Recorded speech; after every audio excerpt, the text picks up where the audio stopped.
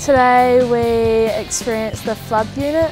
We simulated what would happen if there was a flood on ship, and we practiced what we'd do if the event occurred. It's simulating a ship rocking in heavy seas. So it's dangling between two pivot points and it's moved by hydraulics and it moves backwards and forward. In the control room, the driver of the unit can open up to 20 damage points by just pressing a button and the valve opens. Trainees, they don't know which holes are going to be open or what to expect when they get down there. We'd put down a steel box to stop the leaks. Someone would sit on that trying to stop as much of the water coming in, while someone else go and cut some timber to fit into that and then hammer in wooden wedges and secure it all together. The water came up to my neck. I was pretty scared because I was already on my tiptoes.